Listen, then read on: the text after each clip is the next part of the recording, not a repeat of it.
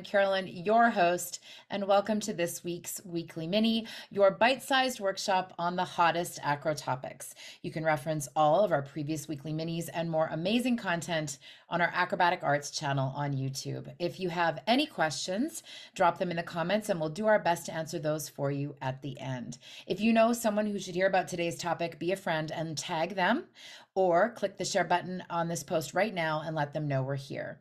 Today, we're thrilled to bring you a special best of presentation with Acrobatic Arts Master Teacher Cheryl Crawford and her assistant Megan McCullough, taking us back to the basics with bridges, handstands, and cartwheels. Cheryl started dancing at the age of 5, and by the time she was 10, she was obsessed. She would go on to train at the Theatre School of Dance and Drama in Edinburgh, where she studied RAD ballet, ISTD tap, and modern jazz, contemporary singing, and acting. She graduated with her RAD teacher status in 1999, and in 2001, she started her own studio. You can do the math, and approximately 21, 22 years later, her studio offers ballet, tap, jazz, cheer, contemporary, and her new favorite, acrobatic arts. Cheryl is also an acrobatic arts course conductor and examiner, and we're thrilled to have her contributions as part of our global team. Now, this is a pre-recorded best of episode, so we will join Cheryl now in her studios in Glenrothes, Scotland. Let's cue up the recorded presentation. Great. Okay, so let's start with the handstand first of all. What we want to think about in our handstands, what I think is most important is the hand placement. So we want to think about our hands being directly underneath the shoulders. That's where you're strongest. So they're going to be right up underneath your shoulders, and we have to make sure that the shoulders press right up to the ears, okay? And that's really going to engage the muscles and make us really stable in our handstands. Okay, so I'm going to have Megan. So what we're going to do first of all, this is what I like to do with the handstands, is we're going to lunge, because it's really important to lunge into the handstands, because again, that's going to give us a little bit more control. All we're just going to do is place our hands down. Now I say to the kids, kissing thumbs, that's how close together I want their hands to be. And all I'm just going to do is kick the back leg. Let's start in a nice tongue first, Megan. I want her to start in this nice good posture. She's going to kick the back leg up and she's going to return to this nice posture. So we're going to kick and back. So all I'm doing to begin with is training the start and end position. I think they're both really important and they're often forgotten about. Okay, let's go again. So we're going to place the hands, kick and back up. And each time she does that, she's looking right behind her because we want to be in a straight handstand. The head is in line. Okay, so once she's mastered that, then we can take a little kick up. So we're going to take the bottom leg up a little bit. So we're going to kick. So we're just transferring the weight onto the hands. Okay, let's do that one again. Good. And each time I'm making sure that her thumbs are close together and just pressing the floor away. Press the floor away more, Megan. Press, that's it, just going even higher. So we're now into the L handstand. Each time she's coming back to that nice tendu de bong. So then we'll take that leg up into a pre-handstand. So the legs are going to cross at the top. That's it, and down. So what we're looking for, I'm just going to hold Megan upside down here for a moment. Is we're looking for the hands right underneath the shoulders, the head is in line, it's looking at the wall behind her and making sure that her ribs are closed and just pressing the floor away. You can probably see her, she could wear my arms there, I'm just going to come back down. Okay, then we can take that up into a straight handstand with the feet side by side. So we've got the tendu de bong, we're going to lunge into the handstand, placing the hands down, kissing thumbs, we're looking down at the wall behind us, we're pressing the floor away. Okay, Megan, off we go. Into that straight handstand and we come back down again. Making sure that your students come back down. The last leg to go up is the first leg to come down, so we're not switching the legs up there, which is why we start with the pre-handstand, because they know which leg comes back down again. And let's take that one last time, Megan, please, your straight handstand. So we're looking for hands, head, ribs, pressing the floor away. Good job. Make sure when you're doing handstands with your dancers that you only give them a couple of corrections, okay? Because while they're upside down, everything's back to front and the wrong way around. Don't give them too much to focus on. So if it's their tummies, you could have them lie down. Their tummies and backs, and lie down on the front. Let's not have your front leg actually. And place your hands forward in the handstand position. And every time I make this nice hollow shape here, Okay, that's really going to help keep this nice, strong core. Okay, and come back up. So now when you're in your handstand, think about that position. That was good, well done, and coming back to that tendu de bras. Okay, so let's move into the cartwheel now. Okay, so the cartwheel, we're going to start straight on to where we're going, and then we're going to open up to face the front in our split. We're going to nice center split. I'm going to transfer the weight at the end, that's really important. So we're going to start with tendu de bras. The hand placement is still really close together. Still, I say to them, feel your ears. That's how close together you want our arms to be. Let's have a look at your cartwheel first. Okay, so go up, up. That's it, and transfer the weight at the end. We're looking for a really wide split. The split needs to be about 180 would be ideal, okay? We don't want what we call an A-frame, which is when the legs are way up here. And also the speed of the leg is really quite important, especially the first leg. This cartwheel one day is going to turn into an aerial, so the legs need to go over really fast. Let's go one more time. Let's have a look at how fast, come forward a tiny bit, please. And let's have a look at how fast that first leg goes. That's it, good job. And the hands are nice and close together. So what we're looking for in the cartwheel is a really strong core again. You're going to find that a lot of your kids have learned how to do cartwheels out in the playground. They've been doing them for maybe years before they come to you in the studio. So there's a lot of bad habits in their muscle memory that you have to get rid of, and that's quite hard to take those away. So what you want to do is really tighten up their core. I often find their head placement, it's optional in a cartwheel. They can be looking straight through or they can be looking at their hands.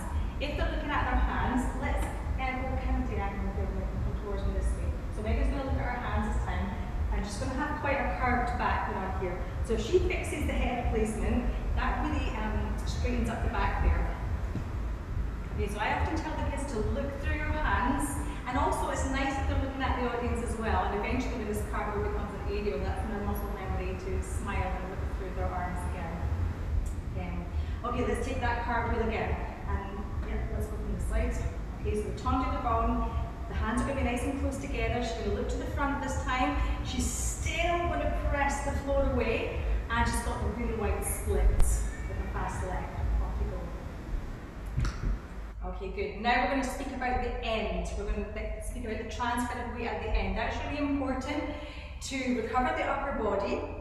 And we start this transfer of weight way back in primary, so it becomes natural to the end of the cartwheel. But what we can do even is place your hands on the floor. That's it, and then just go from there into the recovery. Up, up. That's it. That's an exercise all by itself. Down we go again. And up, up. Good. Okay, let's do that at the end of our cartwheel now. And recover. That's it. Good. And you want that recover to be solid, not wiggling all over the place. Okay, so just to recap on the cartwheel, the hands close together, head is optional, but looking through the arms is going to correct a curvy back, a nice strong core, pressing the floor away, a really wide split with a fast leg, and a recovery at the ends. Alright, let's move on to bridge. So what I see a lot in bridge is the dancers are going to go back like this. They're just going to sink in their lower back, and teachers, if you try that, that's really quite sore. You'll feel what they're feeling. And it's our responsibility to look after our dancers and their bodies. So we're going to educate them how to do bridges properly. So we're going to start with our feet hip width apart, okay, and they're parallel. And then a good strong core again. We're going to take the arms forward. And what we're going to do is we're going to lift the arms up to the ears, and then I'm going to ask the dancers to grow. Okay, and I like to use imagery with the dancers. I tell them that they are like one of those drinking straws, or the plastic ones that you lift up and pull over. You don't really get them much anymore now. That's how I want their spine to go. Okay, so let's take the arms up and watch her grow. Okay, so what she's done there, she's separated all the vertebrae. Now we can go backwards. As she goes backwards, she's going to press the hips forward. The hips need to stay above the feet to counterbalance the fact that all their weight is going backwards. And what they're going to try and do is keep their legs straight for as long as they can. Probably until they're about halfway down, they can keep their legs straight, and then they could bend a little bit to go down. And we're looking for the hands coming quite close to the feet, not too far away basically. Okay, so let's have a look at your down to bridge, Megan. So we take the arms up, we're going to grow, we're going to look back, pressing hip forward and down to the floor. Now once she's there, she's going to press into her shoulders.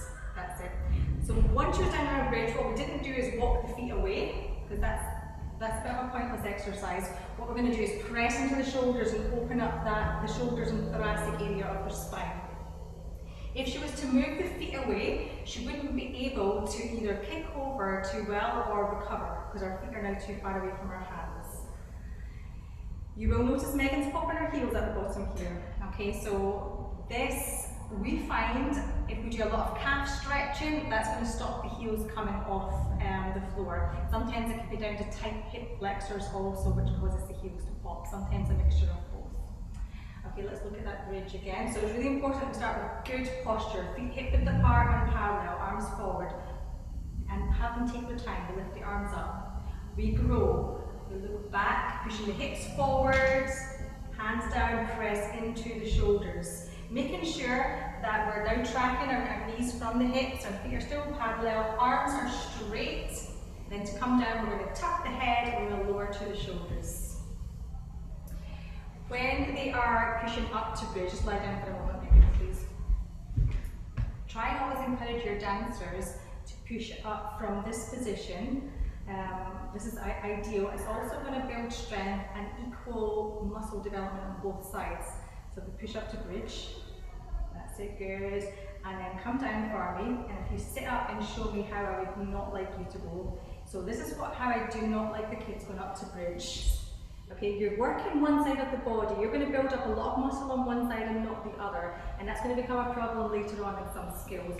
So always have them push up from the floor or going down to bridge. All right, up you jump, Megan. And that is our handstand, cartwheels and bridges. Wow, Megan, pretty amazing. Thank you so much to Megan and Cheryl for that presentation. Certainly so much for us to consider and offer in terms of fundamentals, because at Acrobatic Arts, we love fundamentals, and this great opportunity to take us back to the basics and review some of those key steps, progressions, and things we need to look at when we're helping our students. So thank you so much to Cheryl, and thank you so much to Megan for her awesome and amazing demonstration skills. If you are interested in learning more about fundamentals, safe progressions, incorporating acro dance, and improving your current acro program, visit acrobaticarts.com to explore such opportunities as our Module 1 teacher training. Now, if you're certified already, make sure you're using all the options available to you and level up. We're adding courses globally every day. Thank you again to Cheryl. Thank you, teachers. Join us again next week. Bye.